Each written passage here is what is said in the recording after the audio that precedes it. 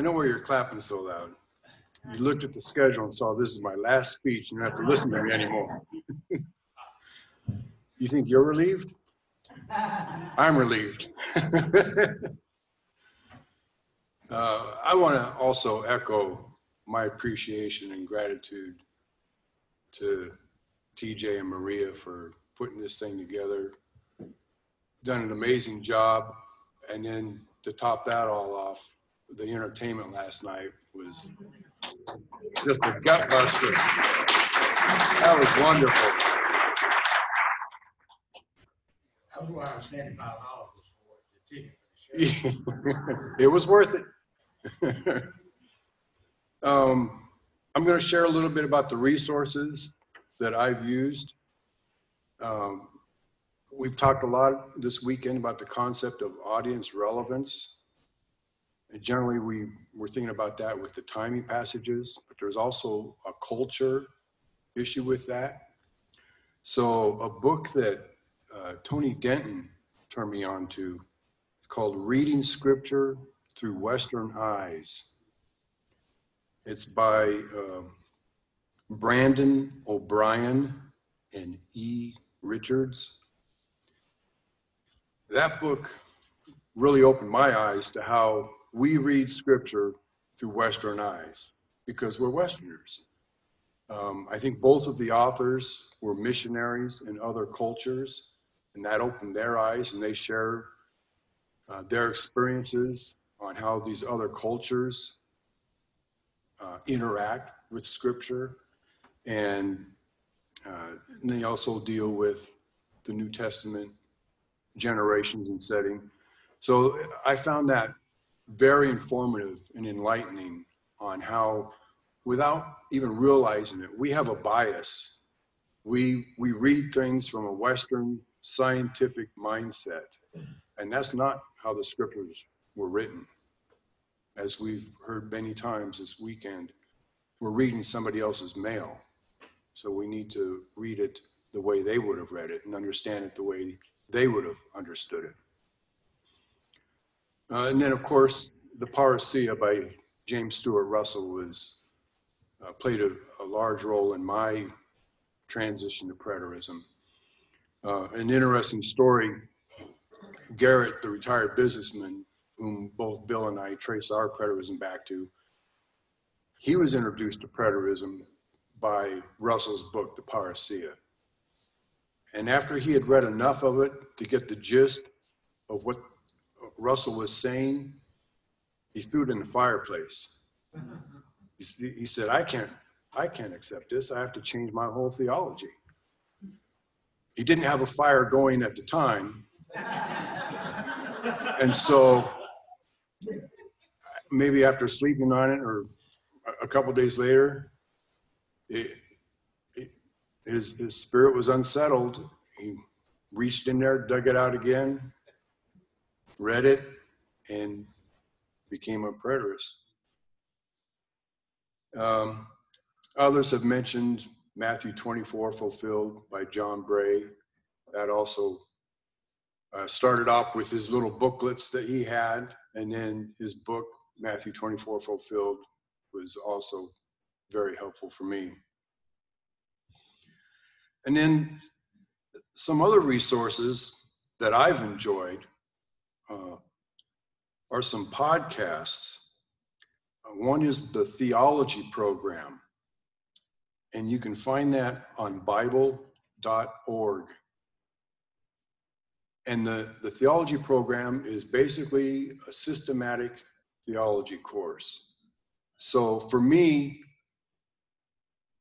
if you're like me, if you grew up in church, you grew up with a particular teaching that was kind of delivered to you, that you didn't necessarily work through and obtain for yourself.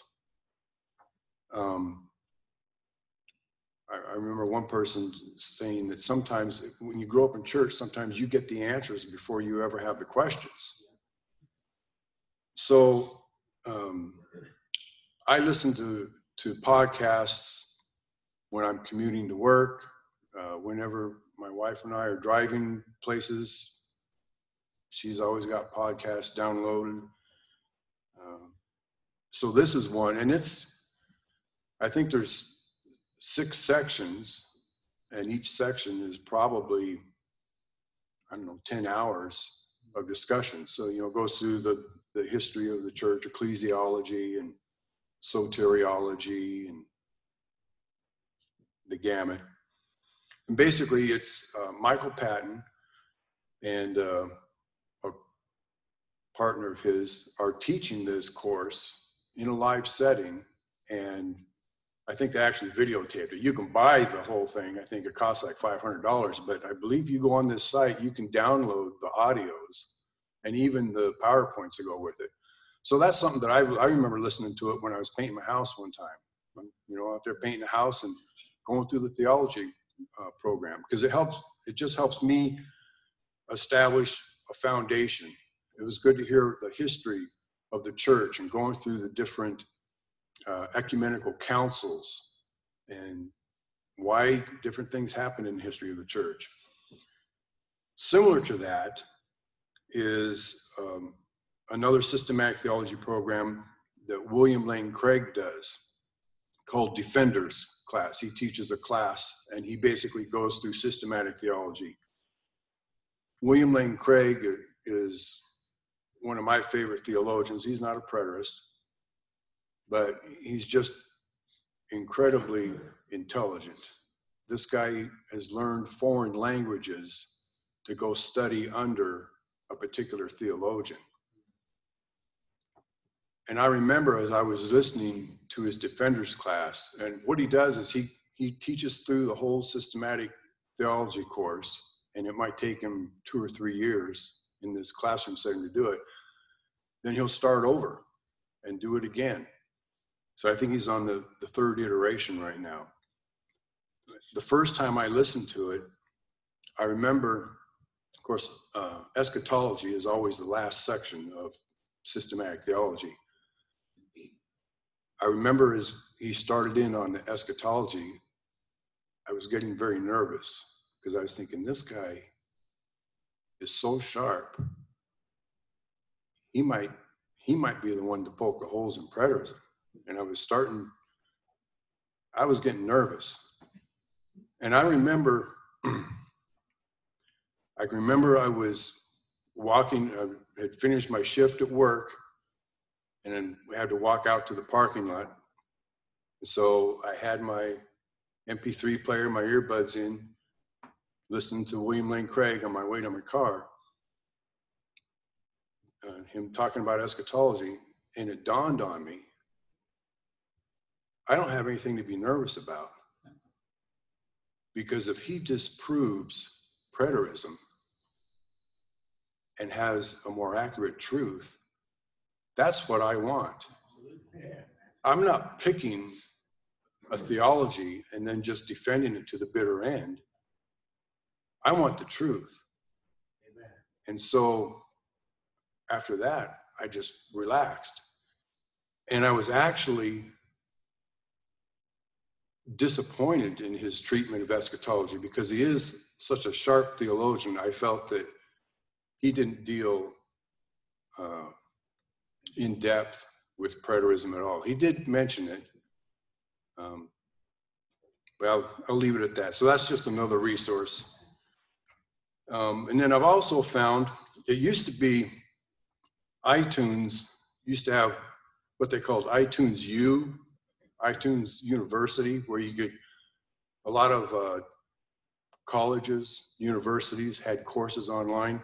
They don't actually have that iTunes U anymore, but I believe if you go to the iTunes store and then in the search box, put in like Westminster Theological Seminary, whatever seminary, you can find courses online, seminary courses that are free. Most of them are audios, but some of them have video as well. So I enjoy those resources for just strengthening my overall theology. Another resource that I think is important is reading or listening to opposing views. I just recently listened to a course on Christian critical thinking by Dr. Robert Bowman, who's a philosopher and apologist. And he said that if we're not willing to listen to opposing views, we're basically saying we're not willing to learn. You know, it goes back to what Proverbs says, as iron sharpens iron, so one man sharpens another. And he also talks about primary and secondary sources. And he used the example of Calvinism and Arminianism. He says a primary source would be to read a book on Calvinism by a Calvinist. A secondary source would be to read a book on Calvinism by an Arminianist. And he says, if you really want to study the subjects out, you need to read or study material by people that hold those views. To bring that point closer to home, John MacArthur explains preterism in his book, The Second Coming. That's not the preterism that we believe. It's his caricature of preterism. And likewise, I would say, don't let Don Preston explain the individual body view to you or the literal rapture. And also don't let Ed Stevens explain the corporate body view to you. Read books by the people that hold those positions. Weigh them into balance. Study and come to your own conclusions.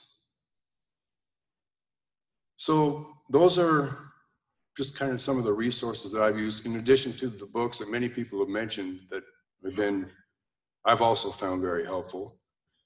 So I haven't received any questions.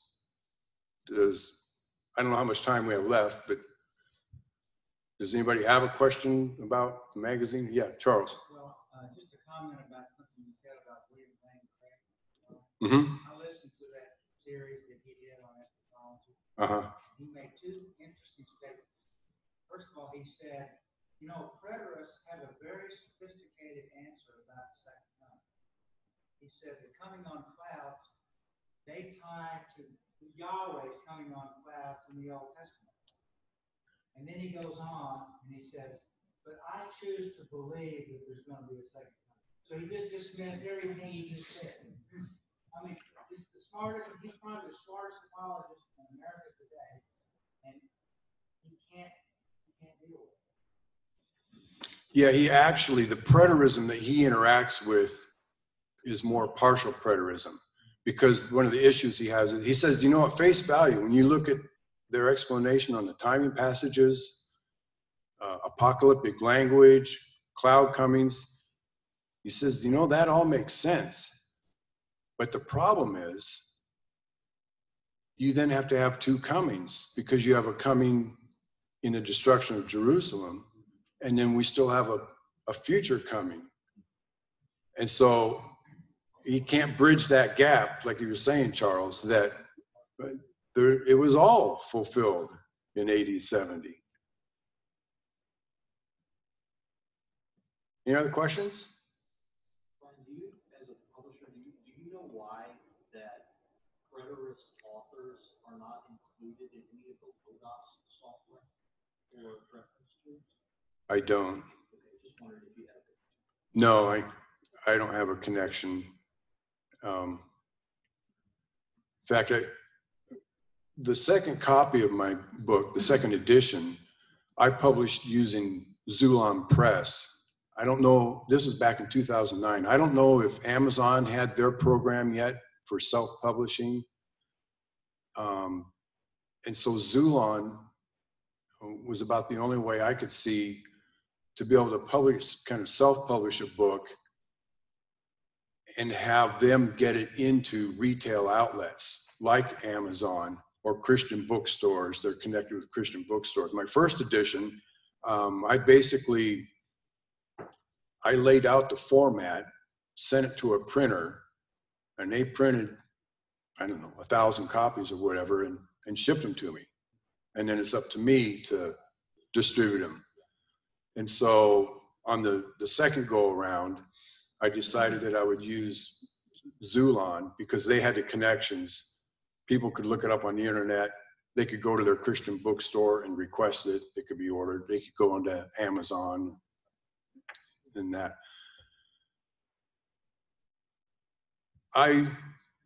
In hindsight, I wouldn't recommend going that route. For one, it's very expensive. That's why my book is $20 and everybody else's is $5 or $10, because it just costs, even for my price at my discount,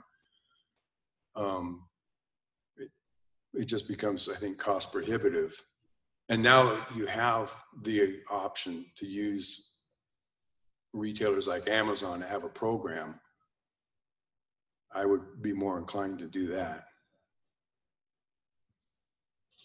I published my book through Amazon's arm, Create Space. Mm-hmm. That's been one book or 10. Yeah. They have their space product, but they're able to print them as you order them. What kind of equipment they have. Digital press. Must be marvelous. But and even in the beginning, I ordered one book to proof, and then the next they changed, the next one to proof. And then I'm the same price. I can get 5 books or 10 or 100. They ship them out in 2 days. What their setup is, she just set up what digital press. A digital press. Anyway, it's worked great. They're in the midst right now of changing Create Space over to something else. I hate that. Love Create Space 7 years ago. I also mentioned, I mentioned in one of my presentations that I don't believe that either of my parents have read my book, but they do browse through the magazine, which just reinforces the thought that I had in creating the magazine, that it's much easier for people to browse through a magazine. So they'll go through and read articles and they'll comment on it from time to time. So maybe someday they'll crack open the book. All right, well, I appreciate you putting up with me. I've enjoyed all the rest of the speakers. It's been a wonderful weekend. I'm gonna relax now.